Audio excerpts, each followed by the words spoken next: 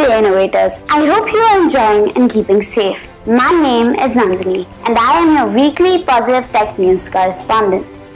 If there is one thing that is common between all of us, it's our problems.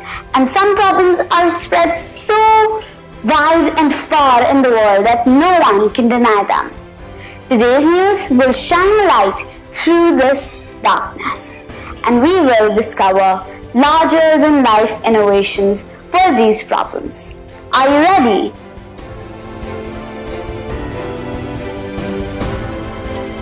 What is the one thing that destroys our planet each day but we still haven't found a solution to it? Plastic. Yes, if we keep going on at this rate, there will be more plastic in our oceans than fish.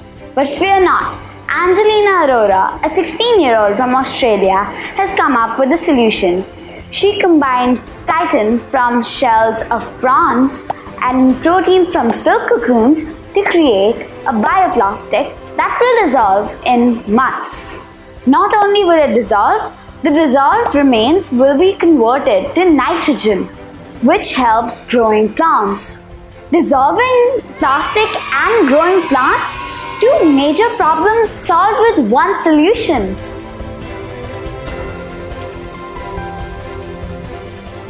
We are slowly reaching winter season, and wow, are we glad to have geysers in our house for those long, warm showers that brighten our day. However, there are 75 million people in the world as of 2020 who do not have access to basic water services, let alone hot and filtered water to help maintain personal hygiene. Social Guadalupe Cruz has found a way to help people by providing solar-powered heated water through a setup that costs only $30.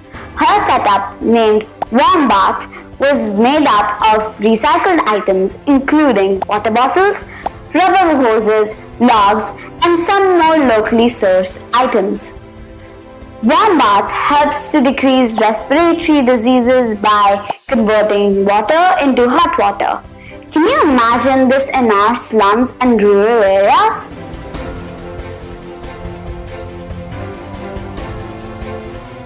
Opioid or prescription drug abuse is a major problem during teenage years. If you don't believe me, check out these numbers. 5% of teens only in 12th grade have abused prescription drugs. 3% of teens have abused medicines used for ADHD and other conditions. And if you think that's a small portion, 37% of today's teens are said to get more addicted after their teen years. Gitanjali Rao has come up with an innovative solution. Fueled by personal experience, her app, Epion, calculates protein secretion to create a representative scan image. These images, when compared with standard scans, tell you if your child is addicted or not. Innovation can be created with the smallest of tools. Avishkaar can help. We can support our young innovators and creators achieve their dreams with robotic kits, coding equipment, and guidance. If this video inspired you, then like, share, and subscribe. If you know of more amazing stories on the positive sides of technology, head over to the Let's Avishkaar Facebook page and tell us there. I'll see you again next Sunday.